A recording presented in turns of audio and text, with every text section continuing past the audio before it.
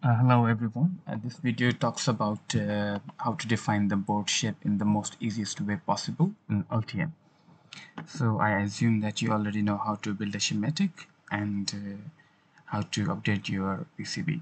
So once you update your PCB board, you see something like this. So I have this already a circuit here and which has a PCB components over here.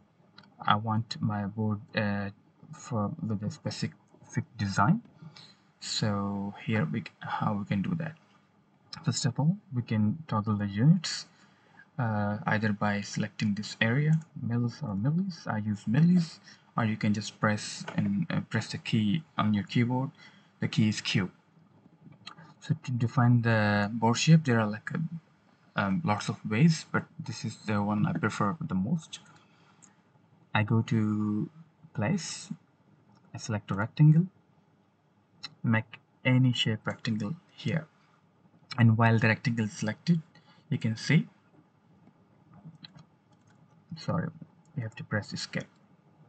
Okay, now you can see that on the right side we have the dialog box in here with a specific width and height of that rectangle. So let's say I want elongated board shape with a width of 10 millimeters and the height of 50 millimeters. Okay, so this is a tiny board that I have.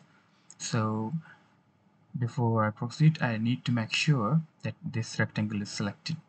So when it's selected, it sort of grays out,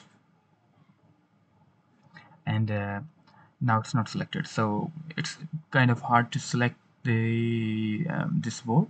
So I need to zoom it in and just click like this. Now it's selected. I go to design, board shape, define board shape from selected objects, and that's it. Now I have a board that is exactly with the dimensions of 10 millimeters and 50 millimeters. Okay, so it's very easy, and I do not need to do anything complicated.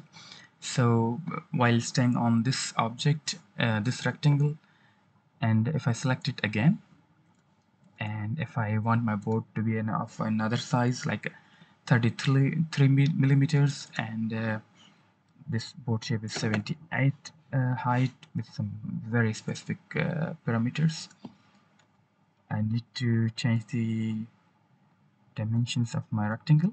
Now my rectangle looks like this, and it's already selected.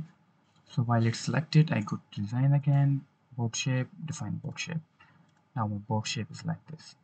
So this is the easiest way possible of to design a board which has very specific measurements. If you like this video, please hit the like button and subscribe. Thank you very much.